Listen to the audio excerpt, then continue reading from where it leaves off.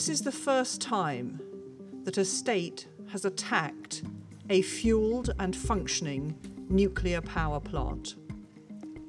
International law requires special protection for nuclear facilities, and it is difficult to see how Russia's actions were compatible with its commitments under Article 56 of the Additional Protocol of the Geneva Conventions.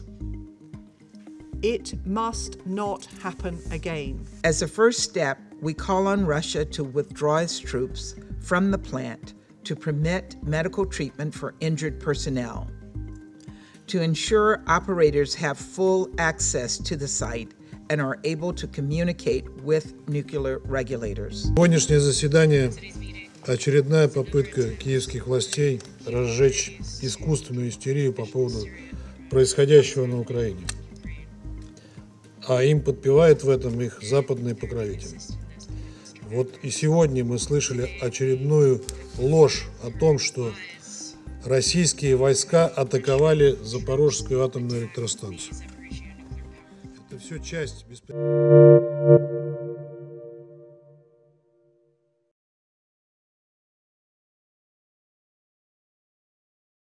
Hey, thanks for watching Bloomberg Quicktake Now. Subscribe to our channel to see the biggest stories the moment they happen from around the world. And tune in to our 24/7 live stream for global news coverage, documentaries, interviews, deep dives, and shows on the stories that you care most about.